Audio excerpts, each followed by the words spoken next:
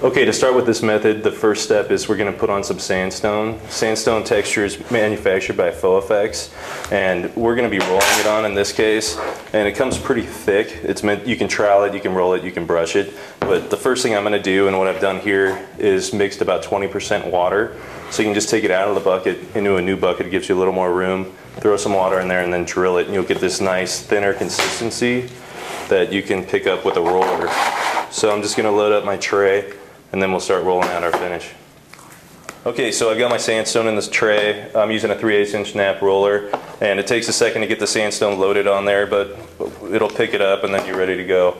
Now, you know, this represents my wall. I've got it taped off, so in a real working environment, I just take a chip brush and like paint, just paint in all my edges, and then I can start rolling.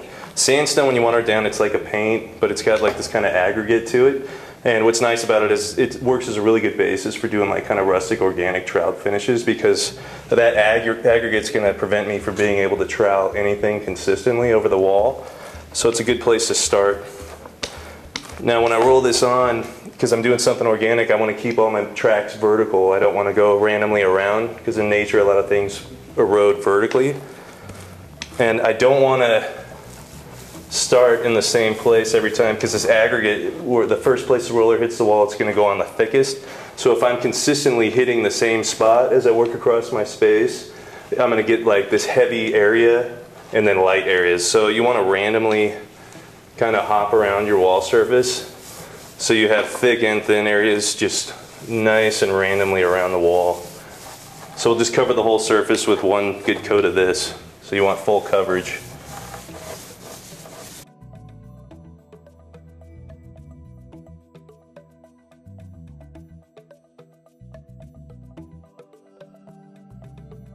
Okay, for rolling sandstone, I get about 180 square feet per gallon. Okay, before I start rolling on my Groseza XT, I've got my first coat of sandstone on, and now it's dry and that aggregate's kind of sharp and it's got a lot of peaks on it. So I need to knock some of those down, and as opposed to sanding with sandpaper, I'm just going to use a trowel and just kind of run over the surface and knock all that stuff off. Okay, for this step, what I'm going to use is Perfetto's Groseza XT. Great product, it's a plaster product. You can brush it, you can trowel it, and what it does is it cracks on its own even without a size medium under it. If you put a size medium under it, it'll crack even bigger. But it's kind of cool because it totally diffuses your method of application. If I brush it, you can't tell what I use because it's got this nice little porcelain crack that kind of goes all over it. Works really well. All right, so when I'm troweling this stuff, I've just got the right edge of my blade loaded, not super heavy. And I'm just going to go top to bottom, and the sandstone will automatically grab it and create these kind of organic pits for me. So I'm not going to try and get like smart and try and do something contrived and stupid. I'm going to let it kind of work for me. So that way I can just kind of fly through my finish.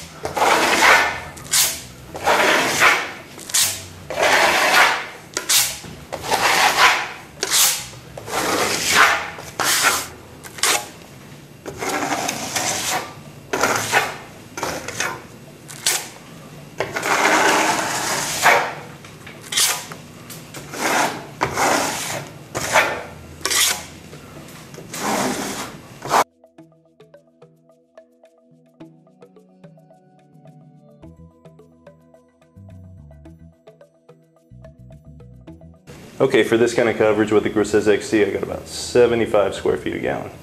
Okay, so the Groseza XT has dried, and so I get all this nice little porcelain fracture, just created some more interest for me. And the next step of this is kind of like the bloodbath step. We got this really rich glaze we're going to put all over this and make a total mess of it. It's going to be 12 ounces of full-bodied glazing medium from Proceed, and we're going to mix that with 2 tablespoons of French red aqua color. So that's going to be the glaze I'm going to make. I don't need to sand this because we're going to keep going over it with more texture soon, so I don't need to waste the time. But since there is texture on here and I want to put my color on, a lot of times I'll just spray down the surface with water, so when I'm spreading my glaze over the texture, it just kind of gets into those cracks and crevices a little easier. Alright, so I'll get started with that. Okay, so I'm just squirting down the surface with water, and I'm going to want this glaze to really start running down everywhere and just make a total mess, so I can't really overdo this.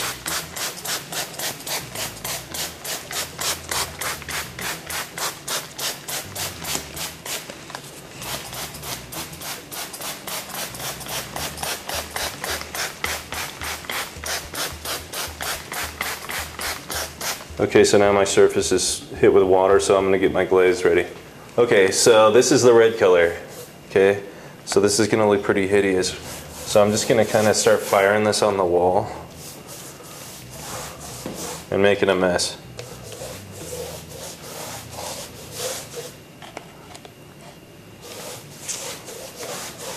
Just kind of bouncing around.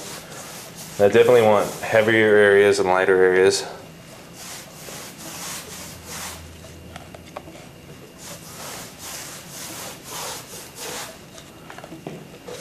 Okay, so now I got my glaze around. I'm just gonna start squirting it with water, kind of creating these channels where it's just gonna start leaking down.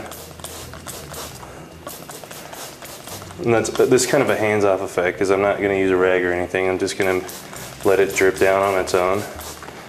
And to create more interest as it's dripping down, I can also take a cup of isopropyl alcohol, and when I hit that, water react to it, and it's going to start creating even more of this like, kind of weird leaching effect. So definitely prep your room for this one because you can have quite a mess at the floorboard.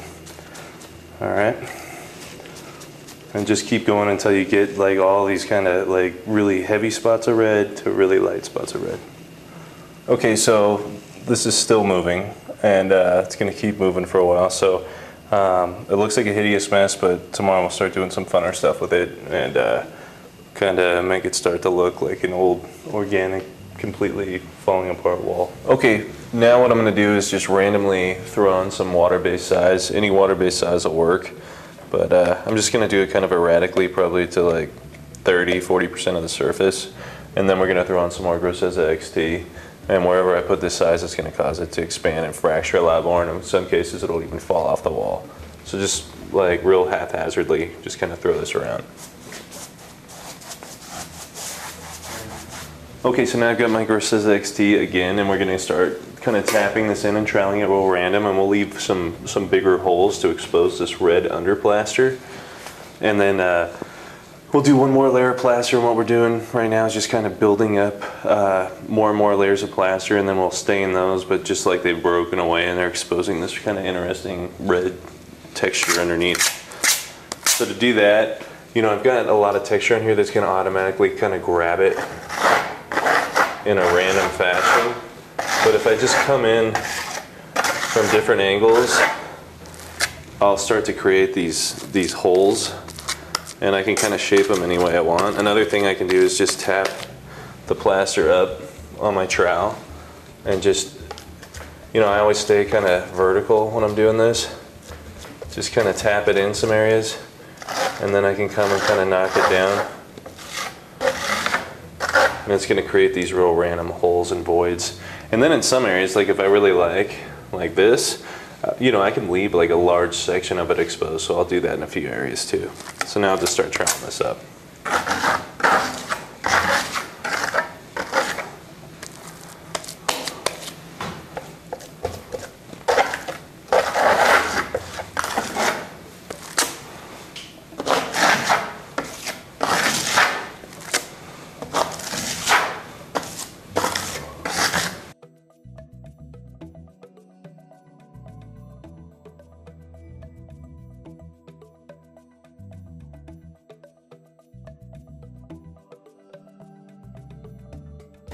Okay, so I've got about 70–80% coverage. I've got like real random movement, random troweling. I've got a lot of the red still exposed.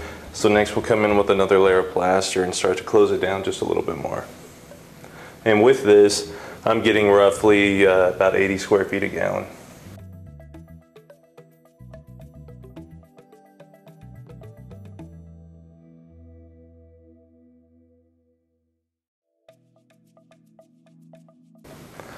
Okay, next we're going to try out some more plaster, and I'm going to use Fotex from Faux Effects and Hawk and Trowel.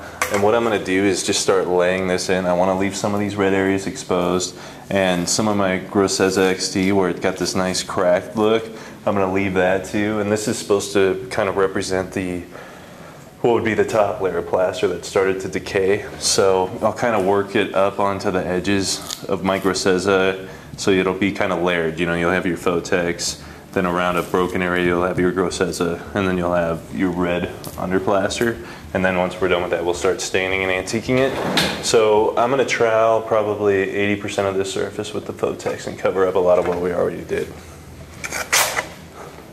So when I'm troweling this, like parts of it, I will actually like kind of just apply like a normal skip trowel. But then other areas, you know, kind of like maybe around a void or a hole I want to keep, I kind of tap in the plaster and kind of start creating this beat up, like really holy, like organic effect.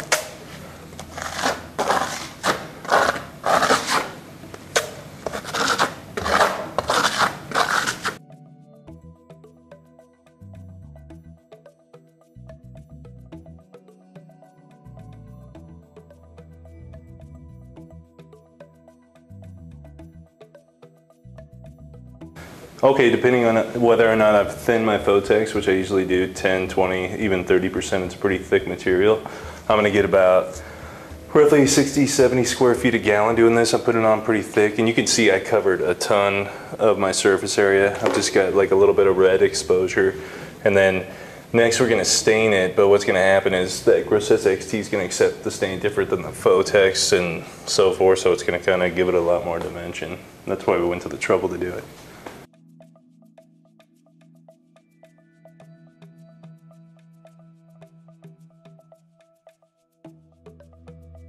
Okay, so now that my Fotex is dry, I need to sand this so I can glaze it. And what you'll notice too, if you come in close here, okay, so you can see where the size on the Grosezza is cracked even underneath the Fotex right here. So what I can do is go ahead and just take a putty knife and chisel that stuff off where it's gonna break off. And I get these really cool, organic looking holes in my finish. So I'll go around and do that, and then I'll proceed to just sand the whole thing.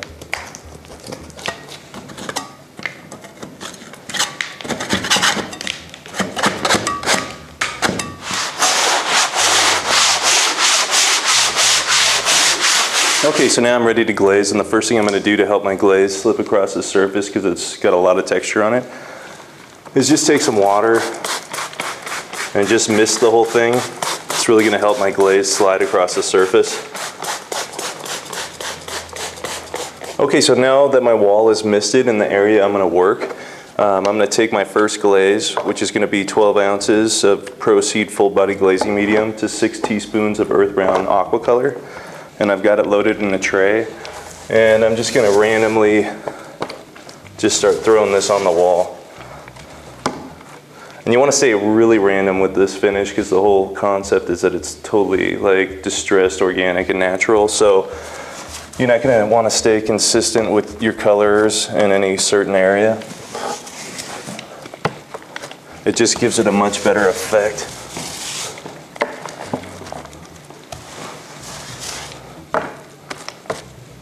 Okay, now for my second color, I'm doing 12 ounces of Full Body Glazing Medium by Proceed to 6 teaspoons of Dark Brown Aqua Color. And I'm going to kind of put this one in all the areas I didn't put the first one.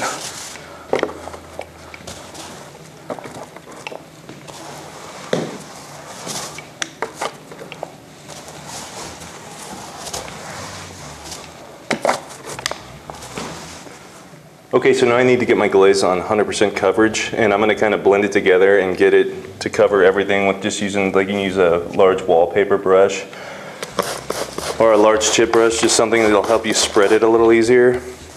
And I'm just going to fly over the surface and kind of blend these colors somewhat together and just make sure I cover all my plaster. If I'm having trouble doing that, it's just not pushing around well, then you just mist it with a little more water.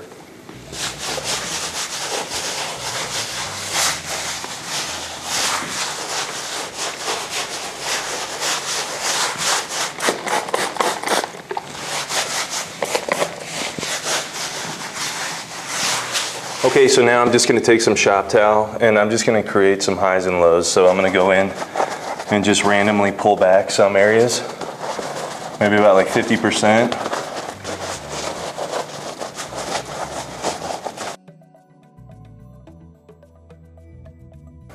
Okay, now I'm going to take, I have a squirt bottle with water, and then I've got just a tub of isopropyl alcohol.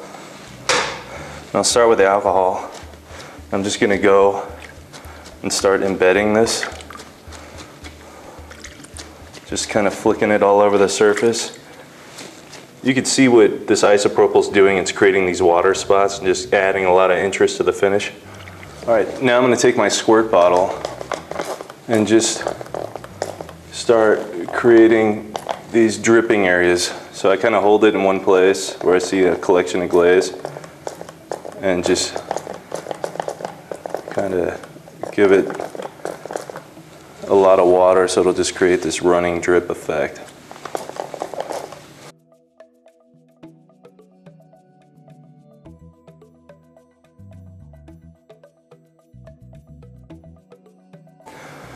Now I'll go in where I've created my drips and hit them again with alcohol, and it really kind of makes these drip marks a lot more interesting because water and alcohol don't like each other, so they kind of resist and make this really cool movement.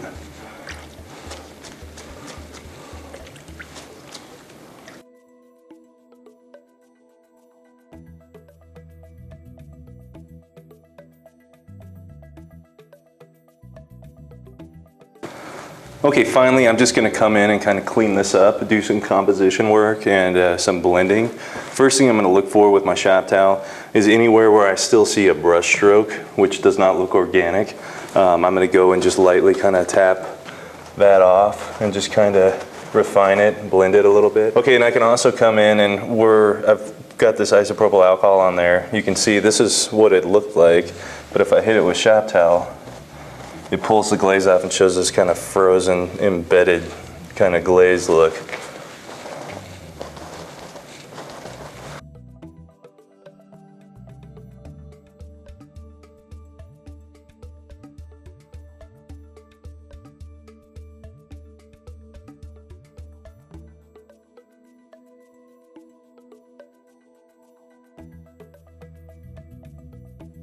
Okay, I've got my composition the way I want it. I'm liking the look of it. And one last thing I'll usually do when I'm doing this finish, just because it is supposed to be so distressed and rustic, is I'll take something like a dark brown aqua color and I'll take it straight out of the bottle and just a chip brush, and I'll just streak it in all my corners, all my wall joints, just to look like this dirty, like crusty old room.